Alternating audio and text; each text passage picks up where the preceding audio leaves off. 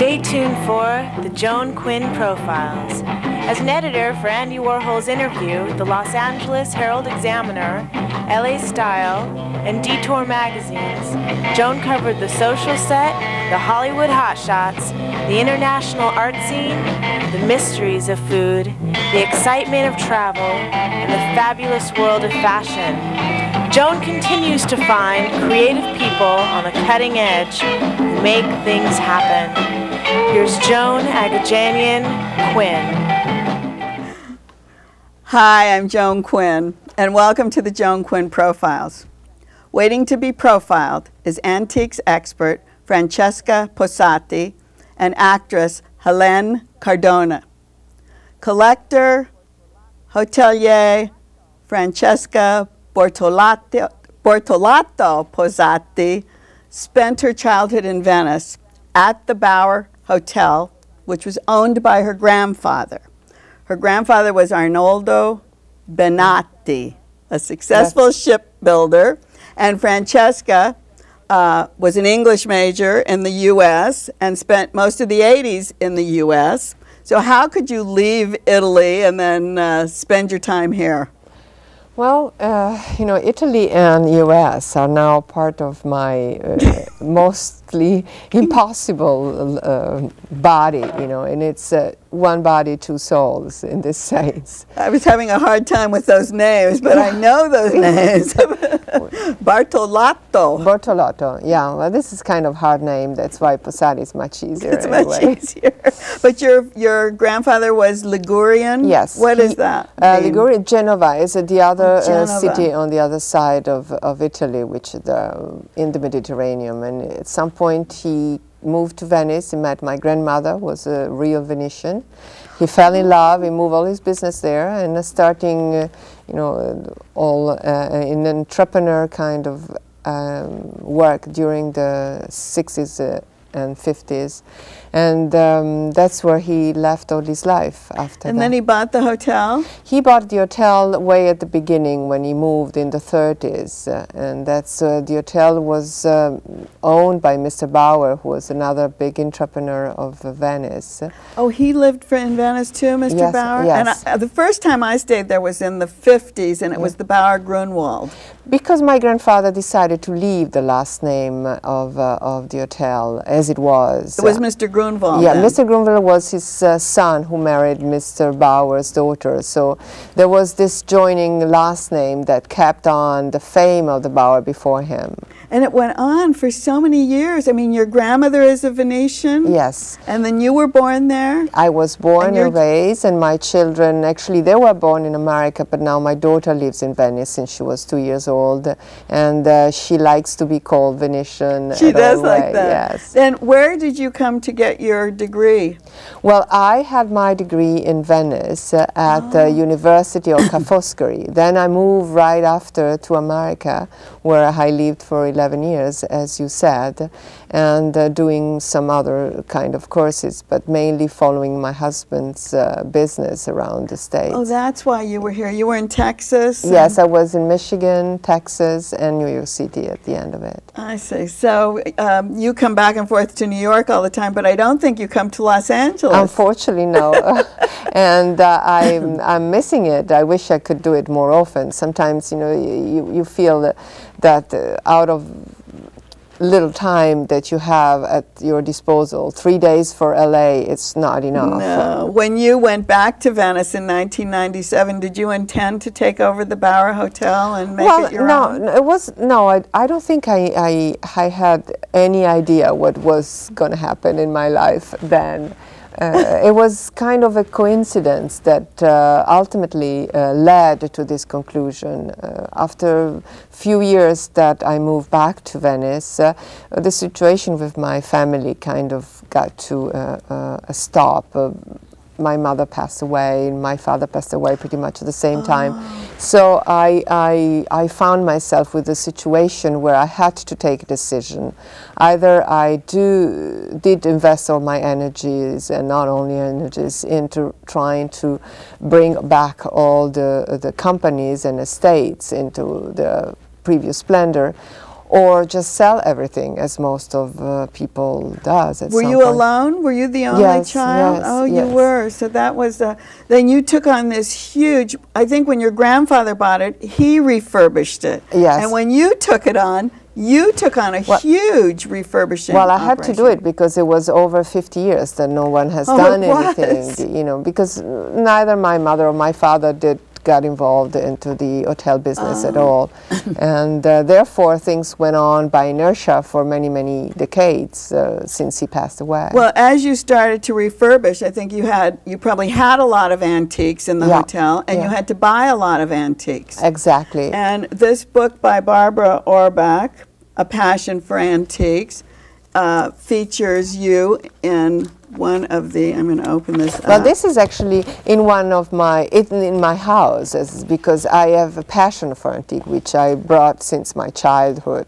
My father was an antique collector, my grandfather was an antique collector, and ultimately I just gather all the best pieces they had, all the things we were mostly bond and affectionate, and put it into my residence in Venice at one point. But then you had to use a lot of them. You used a lot of them in the hotel as well, in the hotel, right? there was incredible, huge storage of antiques. Oh, we were left kind of abandoned, and required a lot of restoration in some cases, and now I'm extremely proud because some of the pieces are really unique, and I find antique dealer that I occasionally meet, and they know about some of the pieces better than I do. Is that right? It happens about a month ago. I had the call from someone said, I know there was a piece of this or that at the hotel. Would you be willing to sell? I said, I'm not selling anything because it took me so long to put it all together. But it's a very interesting historic path through antiques because it goes from different centuries. Are they in the common places, or they're in the rooms? Well, they're either in the common places and then in the room. I trust that the room should have antiques and not only copies. There was an addition put on, which I absolutely love walking into because it's all Venetian glass. I mean, torchieres that line the whole, what is it, a big... It's like a ballroom. A ballroom, yeah. Where they have those columns made out of glass, which are all hand-blown. They're quite spectacular. Well, that was there before you got there. Well, not really. What happened is I had in mind to make those columns of lights. So I went back to the old designs of the Bowers glass and chandeliers and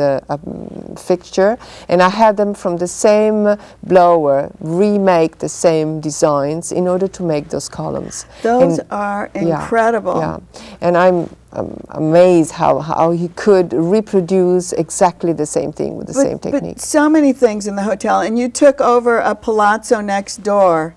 Well, everything was already there since beginning. You know, the Bower all part of it? Was all part. The different building accorded one to the other through the different decades. I see. And it was all called the Bower, but actually Palazzo was always there. I only gave it more personality to it and divided from the rest of the hotel. One of the other things when we were talking, you said you took over the vineyard, the winery in Friuli, which is a section that I didn't know about. Tell us about that area. Well, again, my grandfather at some point, he felt that he liked it to be next to the countryside, and so he invested into the dairy farm and the winery in the Collio. How far is that from Venice? It's about 90 kilometers, so it's about an hour drive. So you can go there during the day and come back? Yeah, well, that's what I do.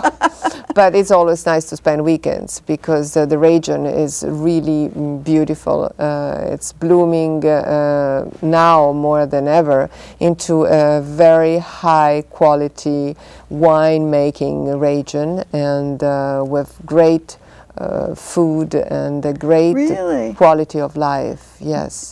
Do you make your own wine there? I make my own wine, and I'm quite proud because that company was born out of a family need, so without a big commercial objective or project, and now is becoming a worldwide sold So company. now, yeah. Yes, and I even brought it to United States about 6 months ago. That's so so I'm great. very happy It's, about it. it's so great, and then to know that you're a long generation of Venetian and you belong to a group called Save Venice. Well, Save Venice, yes. Because well, that's important, isn't it? it is very important, and I'm very grateful to all the non-profit organization who are working. So it's American, right? This is American, and this has been working for over 40 years for the Safeguard of Venice, and I am very honored to be part of it. And we are doing a great job, and every year it becomes more and more effective. I remember when we were in Venice a couple of years ago, we went out, we found some little square and went for dinner, and there you were, and we thought, oh my gosh, this has to be one of the best places in Venice, or Francesca wouldn't be there. Well, there's so many beautiful little places, and there are not that many. So once you meet me there, it Is that right? is. As you can imagine, you know, having an hotel where I'm so well served and care of, it's hard to leave it, to go outside. But I remember that. That's night. why we It were was- so excited to yeah. see you outside of the hotel. Yeah, it's so beautiful. One of the things that, to me, makes Venice not very exciting is being overrun with tourists. I mean, that's good for your business, but for the Save Venice people... No, and let's not confuse. When the city is, as you call, overrun by tourists, I don't want to call the word tourist is day trippers, which is different. Oh, I see what you're saying. Because the tourist is people that actually has a place to sleep, so they have a room into the space of the city, which will never become a situation where you can walk into the streets, because the city of Venice is so small. And if you think that all those rooms were lived by inhabitants, you know, maybe 50 or 80 years ago, the streets were not so overcrowded. So this is a situation of people that come in for the day mostly than just sleeping or staying over for a couple of days. That's the it's wrong a wrong way way to talk about or it. to look at it. Well, that's good, because I think being a native Venetian, you probably bristle at that kind of thing. Well, this is certainly something that the new administration will have to look into it and try to, if can't be prevented. I think Venice is a beautiful city, and everybody should have the right to come and see it, but it should only be controlled a little better. That's good. I'm glad, and I think you'll probably be on the board controlling it. You're doing so many things. I hope so, if I can give some suggestions. Thank you, Francesca, for being with us today. Well, thank you. It was my pleasure. Thank you. And don't go away, because we'll be right back with Helene Cardona.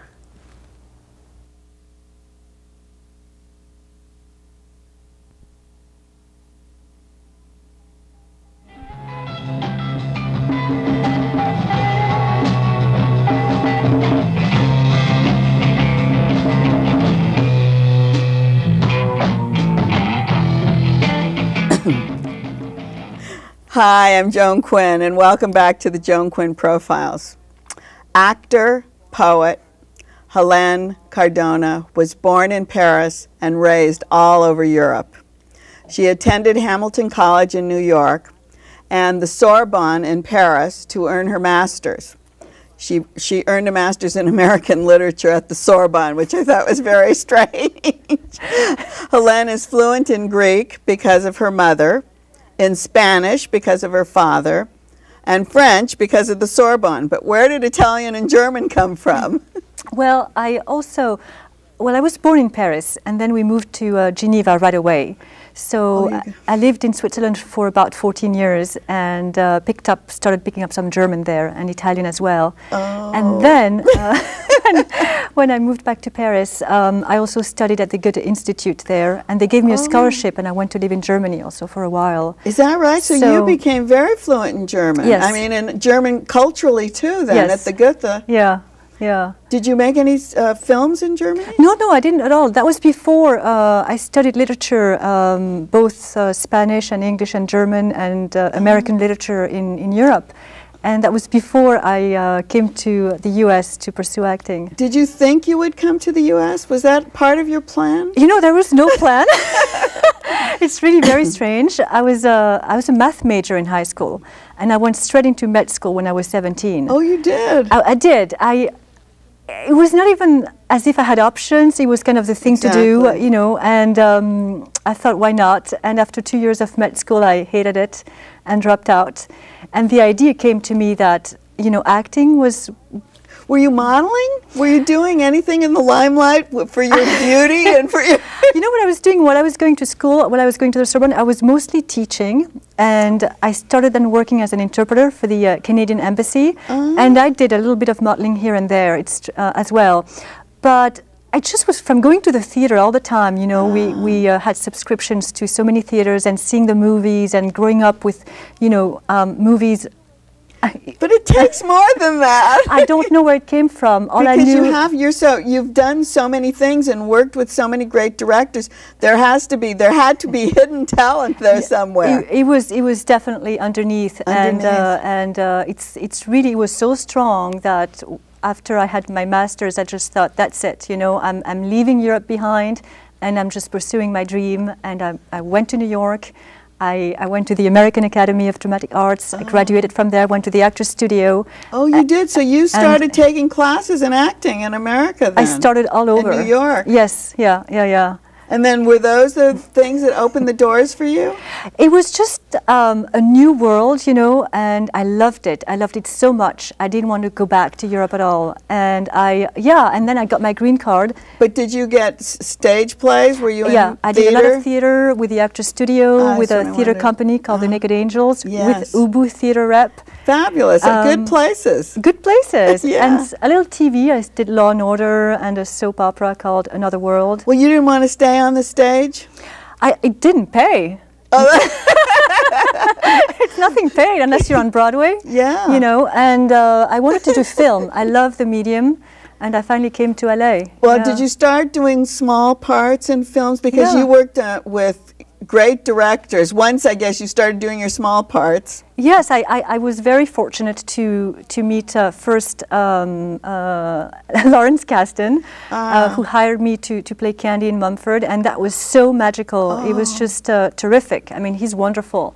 And you feel you'll do anything, you know, it just happens. So that was just a lucky break? It was, yeah, it was, well, you know, you audition so much that when something happens, it feels like a lucky break because so many times you go in and you read and nothing happens. We talk about these lucky breaks that take 10 years to happen, right? Yeah. But but sometimes a director just catches you. Yes, and Lasse Hallström was the same. I mean, I met him twice. I first met him for the Cider House Rules, and I didn't get cast. And then he remembered me for Chocolat, is what happened. And when I saw him again, he said to me, "There's this part, you know, you'd be great." Fafi drew the. You didn't even audition then? I didn't audition for that one. I auditioned for Cider House Rules, but then for Chocolat. For Chocolat, where was that made?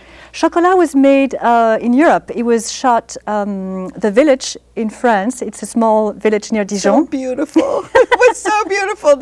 Did you never want to leave there? It was so quaint. And then the rest in England, in the West Country, Bath, and London at Shepperton Studios. And that was very nice too. You were there a lot. Well, was his direction a lot different from Kasdan's?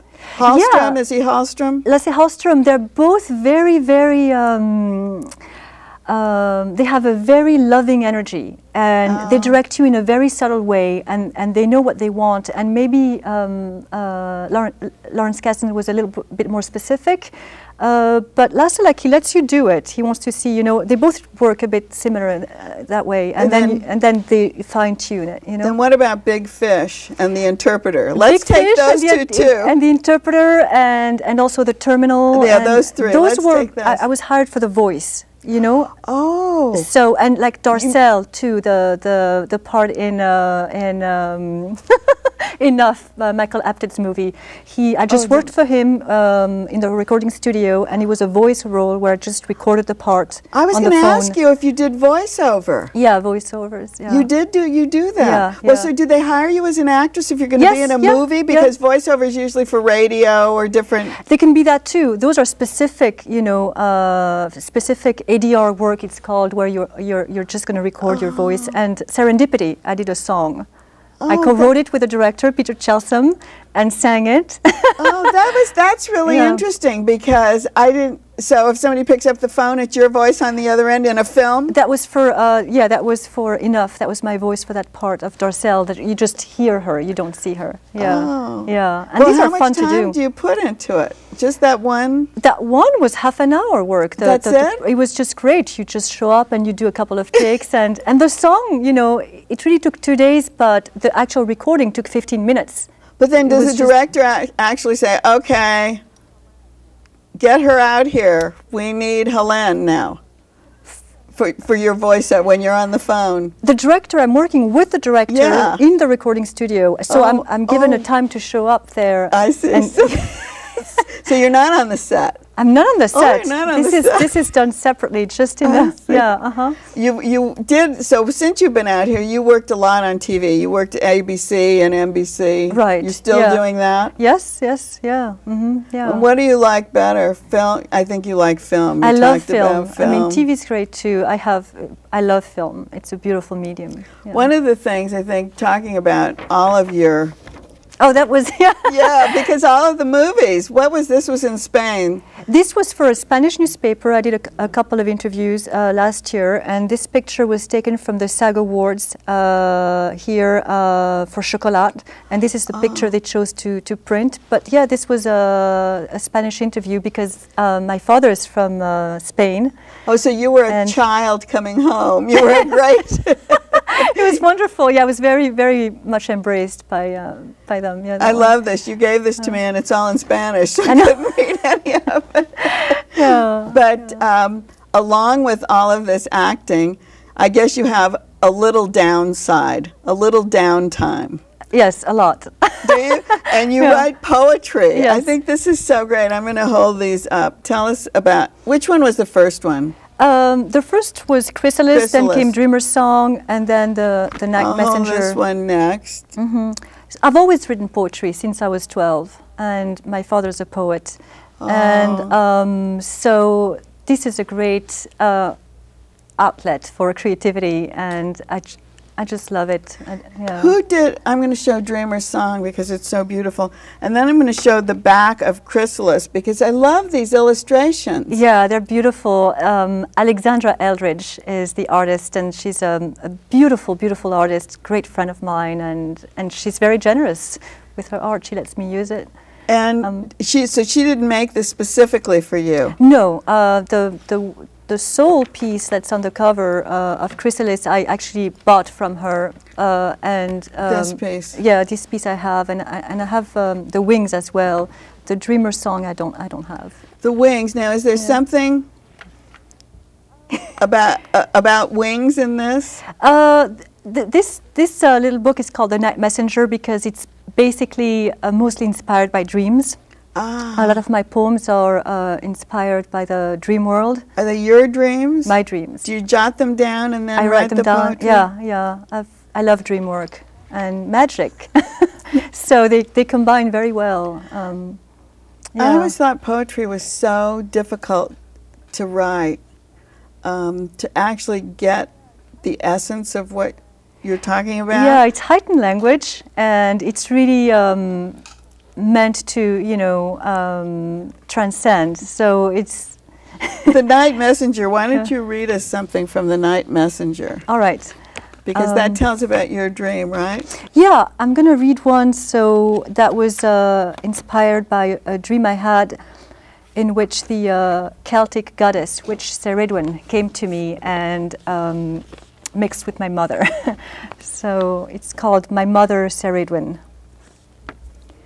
The light on the icon, the way I see her in my dreams, the core of her at the edge of darkness, in a magic cauldron, always full, never exhausted, that brings her back to life, guarded by a golden serpent, coiled in the shape of an egg, the world snake marshalling inner reserves, the seed of a new journey, a glimpse of the mysterious and elusive, a woman in a wreath made of morning glories.